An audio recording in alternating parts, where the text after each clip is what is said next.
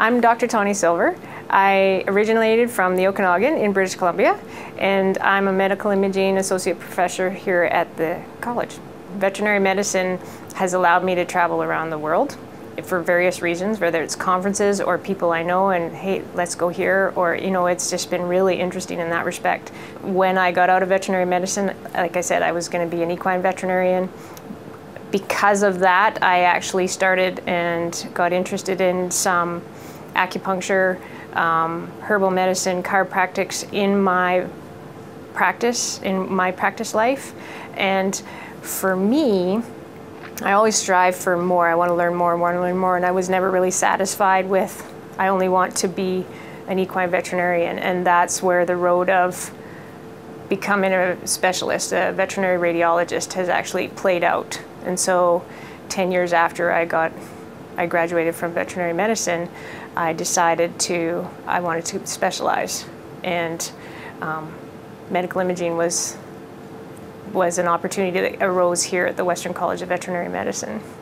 As I reached third and fourth year, I became highly interested in imaging. Ultrasound was really coming into fashion. MRI was very new, and it's an exciting thing. It's our one look inside. It's our ability to see from inside out, and because animals can't speak for us, and they can't tell us necessarily where the pain is or what's going on. And so that whole concept was really intriguing to me.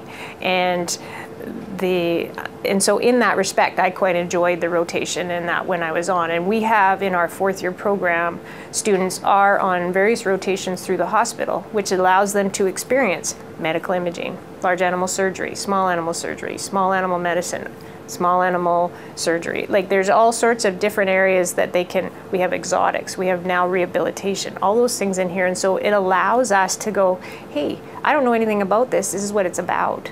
And so that experience in my fourth year really directed me to, even though I didn't go out right away and become a radiologist, I kind of hung on to that, going, this is where I want to go. Because we're in the building, we have an opportunity that if there is a really interesting case, we can bring that case right to the first years.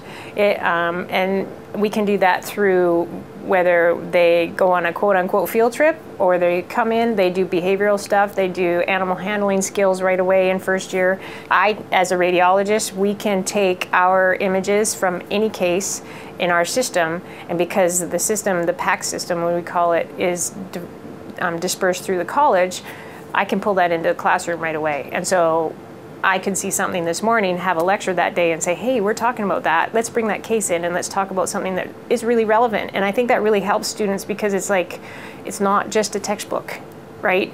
This brings it, this is real. You need to think about this, because this might be you in a year or two or next week, depending on what year they're in. And so absolutely, being in the same building as the teaching hospital is invaluable. I mean, WCVM is very fortunate, and Western Canada is very fortunate. There's a lot of universities in the world, they don't have these kind of facilities. And so their students come from various countries in Europe or other countries around the world to get practical experience. To go back to learn something new, it refreshes your career, it refreshes your perspective.